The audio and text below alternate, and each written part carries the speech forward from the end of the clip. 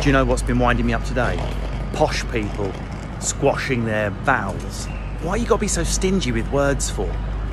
I say Waterstones because I was born a chav and chav is my first language. Waterstones. Do you know what posh people say? Waterstones. I'm just going to pop to Waterstones.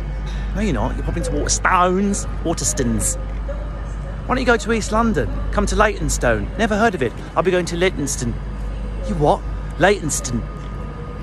There's a town near where my wife's from. Handforth. That's what it's called. No, I think you'll find it's Handforth. Are you fucking... Is there something wrong with your mouth? Is it so posh? Did it become...